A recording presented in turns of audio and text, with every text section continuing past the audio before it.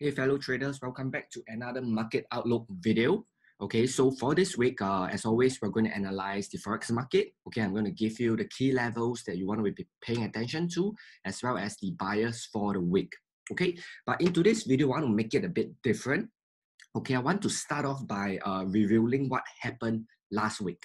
Okay, because last week was a very difficult week to trade, and I think that there are tons of lessons for us to learn from. And I thought it just would be good if I talk a little about what happened last week, and then I'll move on to what we can expect for the market this week using the calendar before going on to the Forex charts. Okay, so as you can see, this is the calendar for last week. Okay, last week was a very news-heavy week. You have, all this policy statement. You have the unemployment rate. You have the ECB. Okay, so our expectation was that after ECB, price would go back to normal. Okay, meaning that price would start to trend, but that didn't happen. Okay, and that was also the reason why we got out of our trades, most of our trades at break even, because we thought that the market would take off after ECB, but it just moved a little and it came back. Okay, so that was very difficult for us, and in fact on Friday we almost didn't send any trades out, right? Even though we expected the market to move, we didn't send. So I think the lesson right here is that you do have to always be fluid, right? You have to be flexible when you're trading, right? You can have an expectation about how the market will move, but if the market doesn't move in the way, like this, after this event, it doesn't move the way you expect it to move, then you need to be flexible, okay? Never argue with the market. The market is always right, and if you argue with the market, you're going to lose money, okay? So that's why we stayed out for most of the trades for Thursday as well as Friday. Okay, so same thing for this week. Okay, I'm going to give you the expectation for this week, what we're going to expect. But at the same time, please understand that it's just like last week. You want to be flexible. Okay, this is just a prediction. Okay, prediction is open to very like changes. Things may change. Important news, world events might happen, and then the market start moving, or something else happens and then the market doesn't move. Okay, all these are not within our control, but it's still good if you can start the week kind of expecting what kind of week is going to be, what kind of market outlook you have, and then adapting accordingly. Okay, so this part of the analysis, take it with a pinch of salt. Okay, but when it comes to the levels are kind of more fixed, right? You just want to watch the levels. Okay, so for this week, we are on the 19th of July, as you can see over here. So today it's Sunday. Okay, I'm recording this on Sunday. Okay, it's 12:18 p.m. at my place. But we're going to analyze for the week of 20th July. Okay, this is the second last week towards the end of the month. So let's try to end the month, well. Okay, so you can see over here that there's not much news. Okay, you only have this Aussie, and this Aussie, this news is not too important. Okay, this core retail sales is also not too important. It doesn't really move the market. Okay, and then you have a series of PMIs over here on Friday. Okay, so for this kind of weeks, I think that it's going to be a week that it's easier to trade. Okay, the market's going to be more more friendly. So definitely be more aggressive if you're looking for trades. Okay, in fact, for the last like 3-4 weeks, the market has been really tough to trade. So I think it's about time that the market becomes easy to trade. So hopefully this week we make some good pips. Okay, but make sure you manage your risk. Okay, so with that being said, okay, let's move on to the charts. Okay, now the first thing that we always do is we always look at the DXY. Okay, so over here you can see that we are the DXY. Okay, and you can see that this was a previous support, and price is currently at the previous support right now. Okay, so we are at previous support. So this is pretty straightforward for DXY. Okay, price is at support right now. Okay, so anything below it, it's bearish. Anything above, it's still in a bearish trend, but you might see a decent rebound up. Okay, so you can see, let me just show it to you. This is the swing low. Okay, I think I did this a lot of times for the past couple of weeks. Okay, but I'll just do it again. Okay, you have a high, you have a low, you have a low high, and you have a lower low. So we are in a downtrend. Okay, nothing too difficult about that. Okay, but the problem is now we are at a recent low. Okay, if you switch to the line chart, you can see that this is the low point. Let me just get it right. Okay, switch back to the candlestick chart, and you can see that price parked nicely at 96.01. Okay, and that's why I say that last week we expected price to make a decisive conclusion of whether this level will be broken. But after ECB, price still refuses to move, and in fact on Friday it closes on the dot as well. So it's pretty frustrating. Okay, so it's very frustrating. So for DXY, okay, dollar index, if it breaks, then you'll probably see the recent low being challenged over here. Okay, let me just draw it for you over here.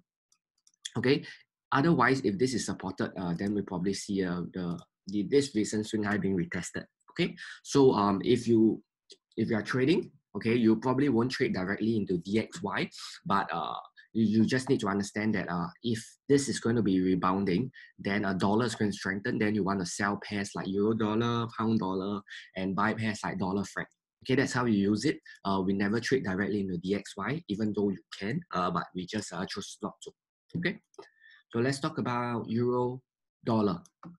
Okay, so euro dollar, it's a bit difficult to trade. Okay, previously I recorded this video about a consolidation trading. So if you have not watched that, watch that video after this, because in this case we are in a consolidation, and in that video I say that consolidation is difficult to trade because there are multiple levels. So if let's say you do not consider this zone here, this recent high, let's say that you zoom in and you just look at your charts over here, and you just take care of this level, and you buy the breakout here. Let's say you enter somewhere up here. Let me just draw it. You enter somewhere here. Okay, just a moment. If you enter your trade somewhere here and you do not take into account this trade, then this is a ranging trade, which will probably frustrate you because you buy, then it goes up, it's in profit, and then it comes back down, and then your account is in the red again, and then it's in the green again, and it's in the red again. So that's the reason why consolidation is so difficult to trade. Okay, so if you want to trade a euro dollar, and you need to wait for this level to be broken. Okay, this ideally this recent high as well. This one over here, this recent high. Let me just write it down. Okay, 1.1453. Okay, ideally you see a nice close above this entire zone, and of course we are definitely in the uptrend. Okay, it's very easy to tell that euro dollar is in uptrend. You have the swing high here, you have the swing low here, and then you have a higher high. Okay, so it's very easy to tell the direction of this. You just want to make sure that you get in at the right price, and when the levels are broken or supported. Okay, in this case, we are still in kind of consolidation. Hopefully next week we get a big breakout over here, and then we just ride the trend higher. Okay, so this is euro dollar. The bias is bullish. Okay, take down these levels. Remember that watching this video without taking down these levels is not helpful at all. Okay, you need to write down these levels so that these levels can help you in your analysis. Okay, pound dollar. Okay, so pound dollar, previously it was previously it was doing a correction, something like this, right? You have a bullish move, and then you have a retracement down. Okay, and the price has broken above. Okay, in fact there's a mini inverted head and shoulder over here. If you cannot see, switch to the line chart. It's very minor, but nonetheless it's still there. This is the left shoulder, this is the head, and this is sort of the right shoulder, a very minor one. Okay, let me just draw back, delete everything. Okay, so what happens is that we had a demand zone over here. This is a demand zone. Okay, again, if you cannot identify this, it's okay, because this is a bit difficult to identify. And we do have a video about institutional buying and selling. So the next thing you can do after this video is to watch that video on how to identify institutional buying and selling. Okay, that will help you. Okay, basically identify this level. So what happened was a price actually did this. Okay, just tap this level. So it found liquidity here. Okay, so right now it's showing multiple dojis over here. So the bias is definitely bullish, okay? But the only question is whether a price will actually come back down to this demand zone and penetrate it deeper, okay? So the key to this pound dollar would be to watch this level over here, okay? This recent low, okay? If you cannot find this level, you don't know why I'm talking about this level, just switch to the line chart and you can see why I'm talking about this level, okay? So you notice that I use the line chart a lot because the line chart helps you to see levels very clearly, okay? And in this case, my eyes are actually trained to see the levels even without changing the line chart. But because this is a video that I'm recording for you, you know, I want to just make sure that you see it. So I change the line chart, okay? So what happens is this level 1.25517 is a very strong level, okay? So I think this is what I like to call the make or break level, okay? Meaning that if price holds and then expect it to be bullish, okay? If price breaks this, expect it to retest this demand zone over here, okay? And then you can consider taking a short down to this level, but make sure you lock in your profits fast because as I said, we are still in a, you know, we ran an uptrend because you have inverted head and shoulders here, and you know, it's possible for price to do something like this. Okay, just retrace a bit deeper to wipe out the people who bought here. Okay, because a lot of traders, what they did is they buy on this pin bar and they put their stop loss here. So the market knows that, and the market loves to, you know, do stop hunt, and you know, cause a lot of people to lose money. So it is possible that price just comes here, okay? But then again, you cannot tell until you see that 1.25517 is broken, okay? So just watch this level, okay? If this level holds, price is supported, then of course, you can look at this recent high here, okay? Recent high is your take profit as well as this high over here, okay? So quite a nice move up if this level is supported, considering the fact that you can enter in with a very small stop loss and you know, get a very nice ride up to this level and this level. Okay, so that's a pound dollar. So let's talk about dollar franc. Okay, dollar franc, it's pretty interesting. Okay, because it's similar to DXY. It's parked at the recent low. Okay, this is the recent low. It's very obvious that this is the recent low because this is a swing low, right? But dollar franc, same thing, right? It's actually the same, almost the same exact as a DXY, right? You're in a downtrend. You have a swing low, swing high, lower high. Okay, so bias is bearish, but the problem is you are hitting into support right now. Okay, so the play for this would be if I see that this level is broken, then I will either trade the breakout or I trade the retest up. Okay, I would not short right now because it's not wise to short in the support. Okay, I'll just wait for it to be broken, retest, then I'll take the trade down. Okay, you also notice that there is kind of like this, you know, trend line that you can draw. Okay, so maybe you can see something like this. Okay, and ideally, you know, it retests this zone together with the trend line, then you know, with a Fibonacci as well. Okay, I do talk about this trading strategy in some of my other videos. Okay, how do you swing trade? This is a swing trading strategy.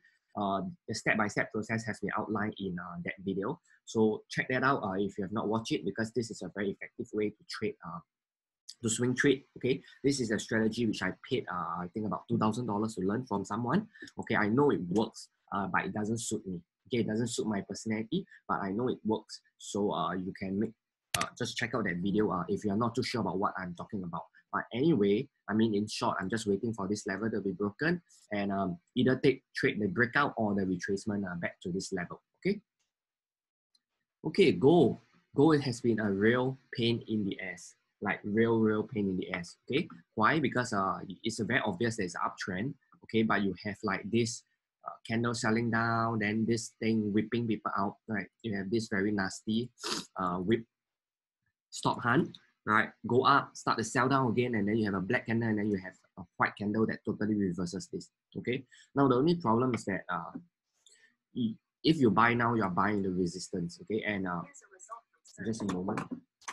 Okay, you are buying the resistance, and I think in the consolidation video, where I think I can't recall if I talk about gold, but gold has multiple resistance level. So you have zones like this. let me just, okay.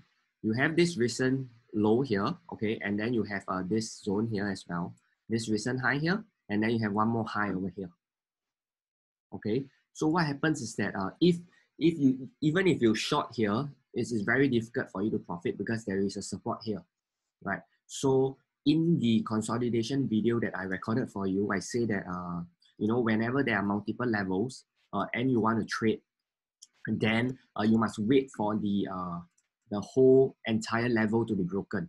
So if you want to long, you must wait for this upper resistance to be broken, then you buy. Okay, if you want to sell, you cannot just sell here, because what happens if you sell here, there is support here, right? Remember, this is a resistance initially, but it turns support. So you cannot sell here, because if you sell here, there's a probability that price does this and then it goes up. Okay, what you want to do is you want to wait for this level to be broken, then you sell it down. Okay, but the problem with that is that if you do that, then your stop loss and you know, take profit doesn't make sense. You do something like this, you get very poor risk to reward. You see, you get about 1:1.04. It's not a good trade. Okay, so very tricky scenario, but goal is definitely a long, right? It's definitely a long. So just wait for this level to be broken. Okay, if possible, just wait for this level to be broken. Trade the retracement down, and you should be fine. Okay, try to avoid trading into the range, because ranges are really very difficult to trade, and there's really no point in trying to force the market to move if it just doesn't want to move. Okay, so let's move on to dollar CAD. Okay, let me just, okay, so dollar CAD, let's start with the day chart. Okay, dollar CAD also very, very difficult trade, okay, because you have this, let me just show you why I'm looking at this level. You have a left shoulder, okay, and then you have a head, and then you have a right shoulder, okay. So this is the neckline, okay. So right now the neckline is not broken yet, okay. So if the neckline is not broken yet, you cannot say that it's fully bearish. So right now price is kind of like in the middle of nowhere, and what's interesting is also you have this, let me just draw it. You have this descending trend line here, okay? So you are kind of like the upper end of the range, okay? And you have these horizontal levels, which is this one over here, okay? So you can see that there is a series of resistance above, okay? And this level here, okay? If you cannot see why I drew these levels, just change back to the line chart, and you can see that why I chose these levels. This one will be this high here, this high here, and this high here. Okay, that's how I get my levels. Okay, so you can see that it's very difficult to trade, because even if you buy here, there is, you know, your trend line, you have this level, you have this level, and this level. If you sell, you have to take profit by here. Okay, so ideally, I would not recommend you to trade this. Okay, if I want to trade this, then I will wait for the price to break this. Okay, and then either trade a breakout or trade the retest. Okay, otherwise I will just wait for price to clear this entire zone. Okay, so very difficult to trade. Don't advise you to trade it, but take note of these levels. Okay, let's talk about Kiwi dollar. Okay, Kiwi dollar, let me just get you the level. So you have this high over here, okay, and then you have here, somewhere here, okay, and you have all these clusters over here. Okay, so Kiwi dollar is all over the place, to be honest, because you have this level here that on Fridays was resisted, okay, and then you have this recent high over here as well, okay. So price is into a cluster of resistance, okay, being quite similar to a euro dollar, okay, because most of the time Kiwi dollar, euro dollar, Aussie dollar almost in the same direction anyways, okay. So the analysis is kind of like the same. Okay, if you want to trade, wait for the breakout, then you trade the retest. Okay, otherwise, expect price to, you know, retrace back down. Okay, to test this level as well as this level over here. Okay, this level here, somewhere around here. Okay, 0.6531. Okay, this level here, you also want to take note. This spike low just in case. Okay, just want to be very careful. This is a support as well. Okay, so it's really very difficult to trade. Don't advise you to trade it. Wait for the breakout. Okay, you can see there's so many levels. If you're not experienced and you do not know how to trade, then it's very difficult for you to profit off these kind of scenarios. Okay, let's go to Aussie. Aussie, same thing again. I won't repeat the analysis. I'll just show you the levels because I think it's the same. Okay, you just want to wait for the breakout. So you have this cluster of support here, and you have this resistance over here. Okay, so the good thing about Aussie is that it's closer to the support, so it is possible for you to look for opportunity where price make a brief retracement down, look for a trade and then buy it up towards the round digit 0.7020. Okay, this is a round digit 0.70000. So that's so far it's so difficult to break because it's a psychological number. Okay, so once this level is broken, then you should see some very nice move up. But if not, just wait for it. Okay. Now let's talk about dollar yen, and then I'll finish up with euro yen and the Dow Jones. Okay. Over here, you have some form of resistance over here. Okay, and you have some support over here. Okay, this level over here, 1.0685 is a very, very, very strong level. Okay, I want you to pay attention to this level. Okay, because this level has proven to be very strong. You can see that there's one test here and there's multiple tests. Okay, how I get this level is I just change to the line chart and you can see that this is the level. Okay, so this is a very, very strong level, 106.85. Okay, now the problem is that even if the level is broken, you have a cluster of support coming in. Okay, you can see that there is a trend line. So what happens is that price might break the level, okay, and then find support at the trend line and then go up. Okay, so it's very difficult to trade. Okay, and you also have a cluster of support as here as well. This recent low here, okay, as well as this over here. So you can see that there are just a ton of support at the bottom. Okay, so ideally I would prefer to buy, but not until this high is broken. If this high is broken, then I'll look at this recent high here, and if this is broken, then I'll look at this recent high over here.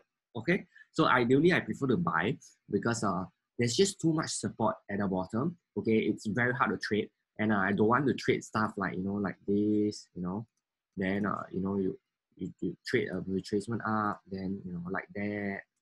I do not like this kind. I like the market to trend. So personally, I prefer to buy. If there's opportunity, I prefer for price to break up and then I have a very nice move all the way up. Okay, so just beware of dollar yen because a dollar yen is really very difficult to trade. Okay, now euro yen. Okay, euro yen. On Friday, price was resisted by the 0.618 level. Okay, in fact, if you look left, you can see that this is actually the level, okay? This level as well as this level here. Let me just say this level here, okay? So our price is near a strong resistance together with the Fibonacci level, okay? So buying here is definitely not advisable, okay? In fact, I'll be more keen to sell, but you do have to take care of the support if you are going to sell. Okay, let me just clear this up and I'll show you the support. Okay, so obviously support you have this level over here because this was the recent swing high. Okay, so this level must be broken for price to go down. Also take note of other levels such as this trend line. Okay, so there's a lot of support because you are trading counter trend. But I do think that this is a very strong level. So if I can trade, I will find a good small stop loss within this zone. Okay, and short it down. Okay. Just playing off this strong level and just to take some short counter trend trades to discount levels. And if this kind of level break, then we might see a bigger movement down. Okay, especially if the trend line breaks. Okay. Now Dow Jones, the last trade, last pair that we analyzed today. Okay, so Dow Jones looks very similar to euro yen. If you draw the Fibonacci down. Okay, it's resisted by this 0.786 level. Okay, so this level is definitely key. Okay, but you have a lot of support. Okay, same thing as the yen pairs. Okay, same problem. You have a lot of support. You have this trend line that was broken. Okay, you have this. If you look carefully, you have this spike high here. This candle here. So the spike high of this candle is actually here. Okay, and on Friday, price is sitting nicely on it. It's not giving you any sign of whether it's bullish or bearish. Okay, so you have this level as resistance, and you have this level as support, and you have a cluster of support at the bottom. You have this level over here, okay, and you also have this level here. Let me just draw it. So it's very difficult to trade because the levels are very close, and right now you are sitting somewhere here without any decision. Okay, my preference would be for price to break out of this zone over here, this box area, consolidation, and I'll buy it. Okay, I don't want to sell because this is the uptrend, and if you were to sell it, you have to be very cautious about your take profit levels because there's just a ton of support here which I don't like. Okay, I prefer to buy up and it's clearer. Okay, if let's say this 27005 level is broken, then I can get a nice ride to 27535. Okay, it's clearer, and if that is broken, then you can see that price has a lot of room to go to somewhere around here. Right, let's say if we use a Fibonacci extension to 1.272 level, extension will be 28517. So it's a very nice move up if we can break this 26995. If this is broken, then we'll see some nice up move. Okay, if you sell, it's counter trend, and there are a lot of support to be broken at the bottom. Okay, so you just want to be careful of that. Okay, so that's it for this video. If you have any questions or any other currency pairs that you want us to analyze, just leave a comment down below. I'll try to send it in your Telegram channel or something. Okay, if you have not downloaded our day trading guide, make sure you do that as well. Okay, it's free. It will teach you how to trade using the day chart, which is a very powerful strategy as well. Okay, it's very friendly for beginners. If you are struggling, definitely try that strategy out. Okay, so if not, thanks for watching. Just leave a comment down if you have any questions, and I'll see to it. Okay, so thanks for your time. I'll see you in the Telegram channel, and let's trade the week well and manage our risk well.